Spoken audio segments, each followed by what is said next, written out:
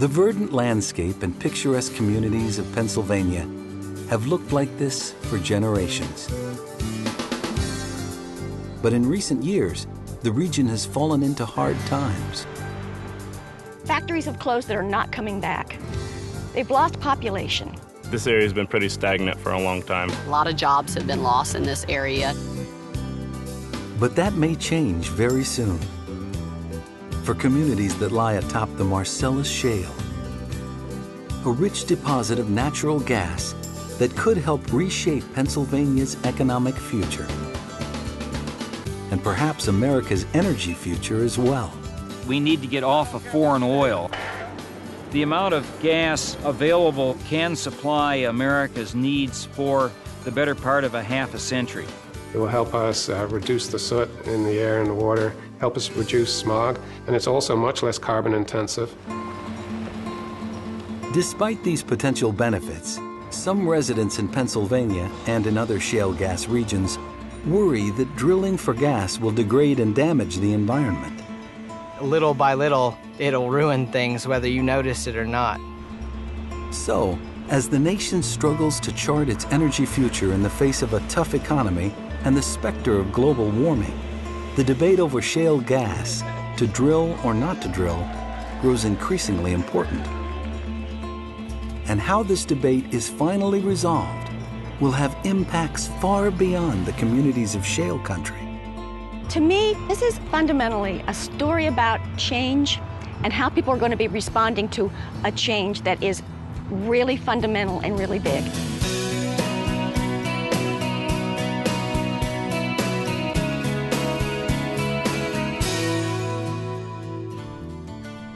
The enormous Marcellus Shale deposit lies beneath the states of New York, Pennsylvania, Ohio, West Virginia, and Maryland. And with several other large shale gas reservoirs, the United States is suddenly well supplied with this important resource. We went from a perception of energy poor to energy rich almost overnight. Access to more natural gas means the country can reduce its burning of high-carbon fossil fuels like coal and oil that are major contributors to global warming. Although the ultimate effect of this warming is yet to be determined, increasing CO2 has been linked to melting ice sheets and rising sea levels, more frequent severe storms, and regions parched by drought. We've got a climate crisis, and we need all available technologies and fuels that can help reduce those impacts.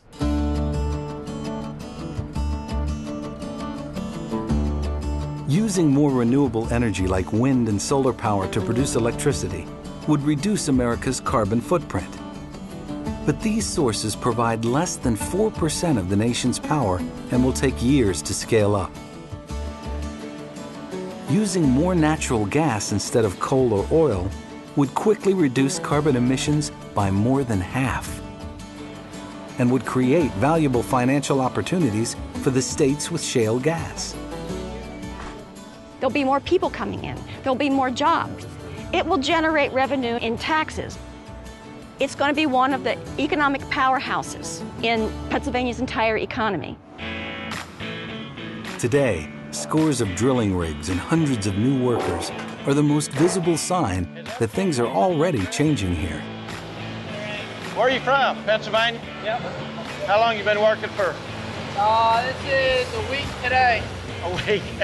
Oh, you're an old hand, huh? Yep. How long you been working for? It's created a tremendous amount of jobs. It's having just a tremendously positive effect on the Pennsylvania economy. The people of Pennsylvania have heard similar encouraging words from other big industries.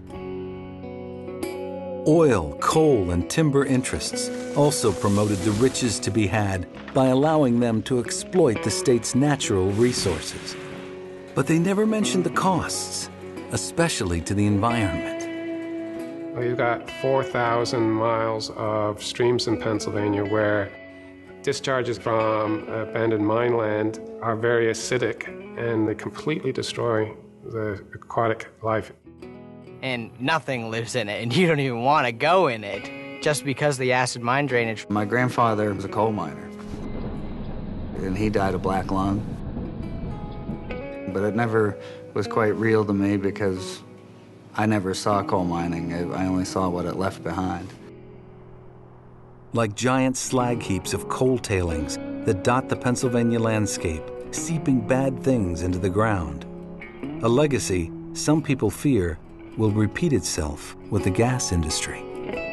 I hope that we haven't signed a contract with the devil. I think in the end, it's just, there's no really way of protecting everything. They're still a gas company and they're still out for profit.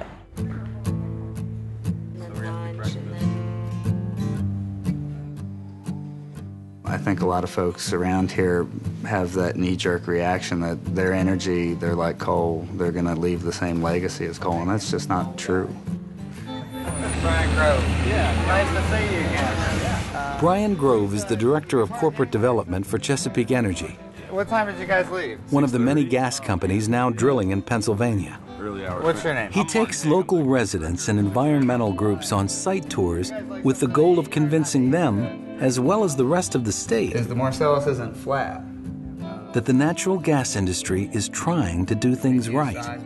You got to keep in mind what they're turning is 7,000 feet down and then over a half a mile in that direction away, right?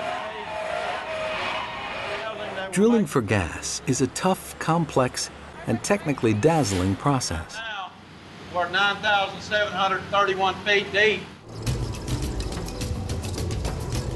Here, the target for the drill bit lies more than a mile below the surface.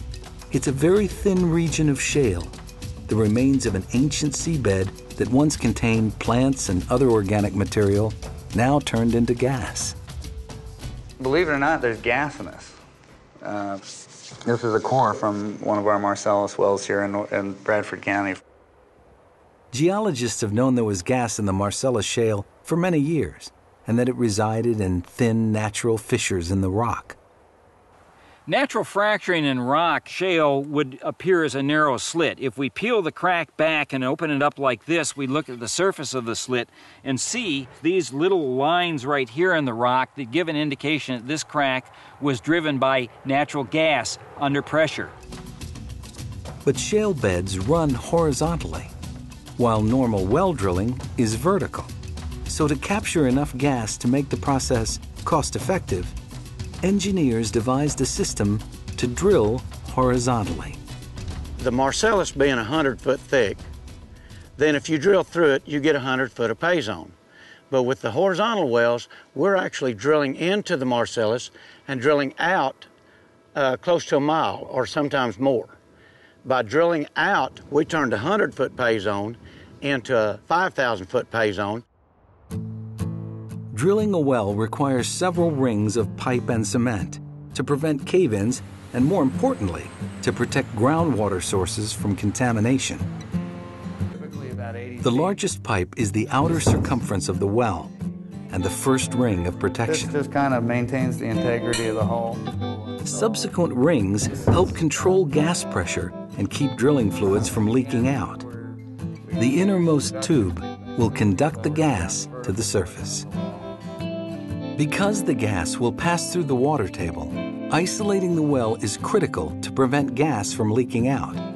So the spaces between all the rings of steel pipe are filled with cement to create additional layers of protection. If we can't protect fresh water, we can't drill for natural gas. Once the well is drilled and the casing cemented, it's time to release the trapped shale gas with a process called hydraulic fracturing, or fracking. First, explosive charges are placed in the horizontal sections of the pipe that blow neat holes in the pipe and create vertical fissures through the shale. Then water under enormous pressure is pumped down the pipe and into the fractured shale. The water contains sand, which helps prop open the fissures, and this allows the released gas to travel to the surface.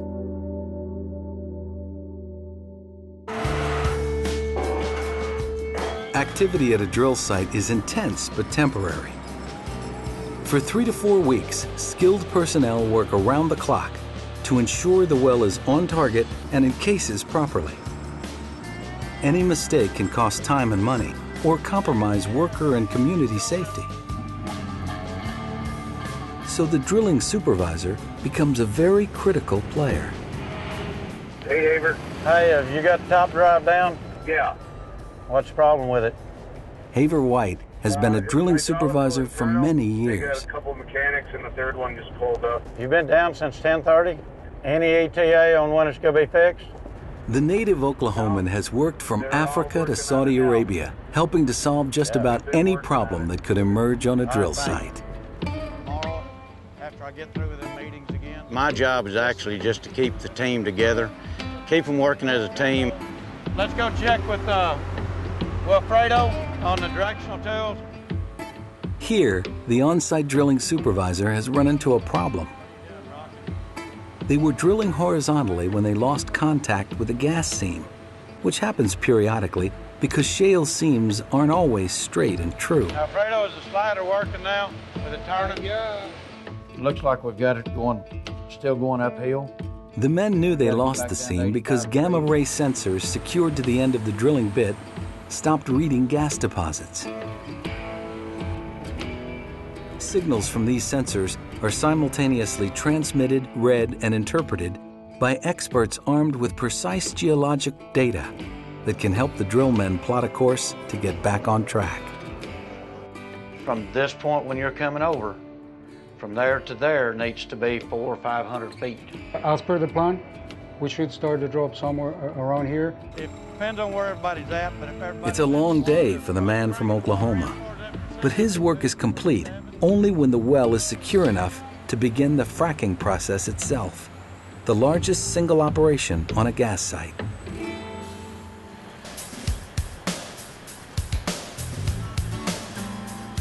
When all the drilling and pipe setting is complete, lines of tanker trucks filled with water pull onto the pad. Compressor trucks to pressurize the water are moved into position. Stores of sand are readied. Pressure gauges are checked. And the connections to the high-pressure frac lines are fixed and double-checked. The entire crew is gathered for a safety briefing and final instructions are given out. Stay in your assigned work areas. Do not meander around location. Make sure nothing moves around here without a ground guide. We're going to do a good job today, guys. Not because it's required, but because we can. All the weeks of round-the-clock activity lead to this moment. On the surface, the frac is anticlimactic. The heavy action is happening 1.5 miles below ground as gas, freed from its rocky domain, begins its long trek to the surface. In a few days, the rig and men, the equipment and noise will be gone, leaving a well pad quietly sending natural gas along pipelines to the homes, businesses, and power plants of America. But for the residents here, the critical question is, what are the gas men leaving behind? There's not going to be any mountaintop that you're going to be able to stand on in a couple of years from now without seeing a gas pad. And I've read where there's gas in the water, where this lady had, like I said, the gas in the water, fire, it's just, it's just bad stuff. Concerns center on the effects of drilling on the environment, and for good reason. Fracturing requires millions of gallons of water for every well that's drilled. How will this massive drawdown affect the region's water supply? The process also requires adding chemicals to the fracking water to lubricate and protect the pipe and to aid in the propping of fissures. Some companies have refused to disclose what chemicals they use, which has fueled public fears that these are dangerous and could end up polluting rivers and streams. And with so many wells about to be drilled, aren't some gas leaks